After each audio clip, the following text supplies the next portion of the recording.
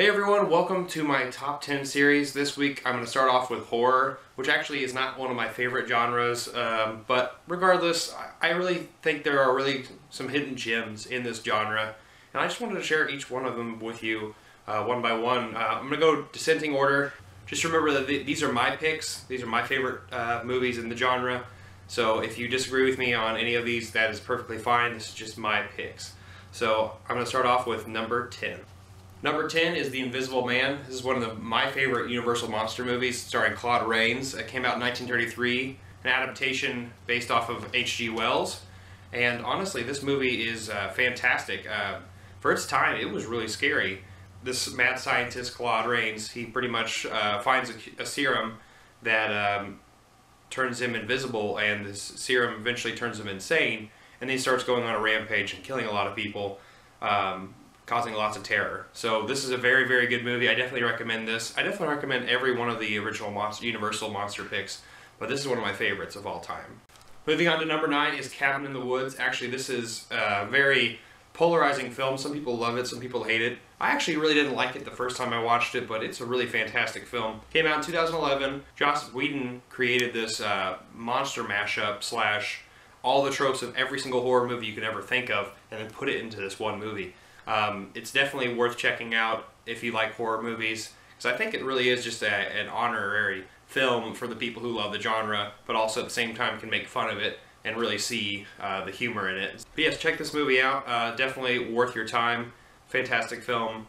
Lots of good things. The ending is also very polarizing for some people, but yes, check out Cabin in the Woods. Number 8 is The Witch, that came out in 2015. Now, I talked a little bit about this movie previously. I actually fell in love with this movie. The aesthetics. This movie has such great acting, great cinematography, great sound. Like this, when I saw it in theaters, the sound just shook me because of how eerie and creepy this movie is. I haven't seen a movie like this in a long, long time. And definitely, I'm not a huge fan of horror movies, like I said before, and this movie turned it on its head and really gave me a movie that really kind of scared me a little bit. And the ending, yeah, some people don't like it. And I understand some people don't like this movie, but this is definitely a movie worth checking out. If you want old dialogue that is just really Shakespearean kind of, but also like good for the timepiece that it is in. Great setting, great backdrop, and really great story. Great movie, check this out. The Witch is my number 8 pick. Number 7 is It Follows. This came out in 2014. Definitely a sleeper. This is a really good indie horror movie. It's about a girl who has sex with this guy, and what happens is he knocks her out after the sex, and pretty much what happens is he tells her that there's this thing that's going to start following you, and it will kill you eventually unless you pass it on through, you know, having sex with another person, and then if she dies, then the thing is going to come after the guy as well, so it goes down the line. But it's a very, very cool take on horror, because this thing shifts into whatever it wants to be. It could be someone you know, it could be someone you don't know, but it's walking towards you in a slow pace, of course, so you can drive away from it, but it'll eventually find you and come for you. But yeah, definitely check out It Follows. My number 6 pick is my favorite Universal horror monster movie, and that is Frankenstein, starring Boris Karloff. But yeah, it completely veers a little bit off from Mary Shelley's book and novel, but this movie is fantastic, and actually I think that Boris Karloff, his image still lives on to today. And this came out in 1931, and honestly, this is not a horrifying movie for me. However, it's a very humanizing film to me, because honestly, you have to kind of feel kind of sympathetic for the monster, but also at the same time, he is what he is, and so he kills and he hurts people. He doesn't mean to, though. But yeah, he sets out not to be so bad, but the people around him really want to make him this monster that's what he is. Trying to help other people, and while also at the same time becoming a monster. Definitely recommend this movie. Out of the original Universal horror monster movie picks, this is definitely my favorite. Definitely go check out Frankenstein. Alright, number 5, Jaws. Now some people might say this is not a horror movie, Nathan. What are you talking about? To me, this is actually a horror movie, especially when you ask the people who watched this movie in 1975 when this movie came out. It made people scared to go into the water, and still holds up to today. And yeah, it has some iconic music that really does kind of give away when the shark attacks, and sometimes there's parts in this movie where the shark attacks and you don't even know it because the music's not even playing. And that's something a lot of monster movies try to copy, but also at the same time try to revamp the same aesthetics that Steven Spielberg did for this movie. But this movie is terrifying, and honestly, it has really some memorable dialogue from the captain, some really hilarious dialogue that has been spoofed to death. But yeah, definitely check out Jaws, and this is my pick for number 5. Red rum. The Shining. Okay, Stanley Kubrick in 1980 created a masterpiece with this movie, and Jack Nicholson did a hell of a performance here.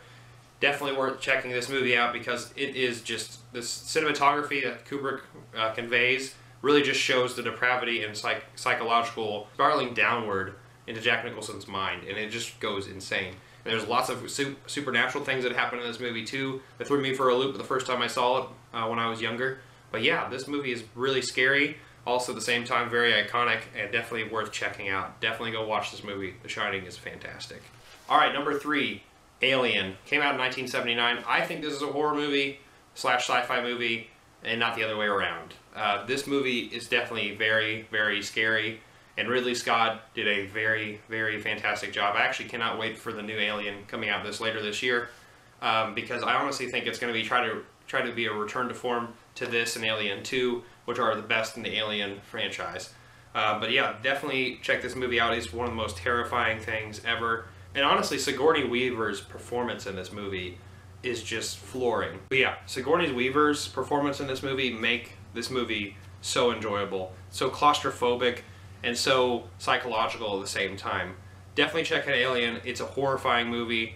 It started a really good franchise with some horrible movies in there in between, but I won't hold that against them because this movie is fantastic. Definitely go check out Alien. Alright, my number 2 pick is 1982's The Thing. Now this is my personal horror film of all time, but my number 1 I think is more iconic in my opinion, but also very, very enjoyable. But The Thing is John Carpenter's one of his best films he's ever made. The soundtrack I just always remember. I always remember that opening shot with the dog getting chased by the helicopter, getting shot at.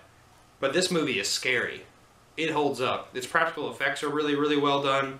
Kurt Russell does a really fantastic job trying to figure out what this thing is. What this movie is all about is, like I said earlier on, the dog is getting chased by a helicopter. We don't know. The dog gets put in a kennel with the other dogs. This is up in Antarctica, by the way. What happens is, slowly but surely, this thing turns into whatever life form it needs to be by killing off something, but it does it in secret, so you don't know who is who or what is what. And so this movie is fantastic, super scary. Definitely go check this movie out. I think it's my favorite horror movie of all time. But I'm going to get to an even scarier movie that I think really scared the crap out of audiences. Alright, my number 1 is The Exorcist, coming in 1973.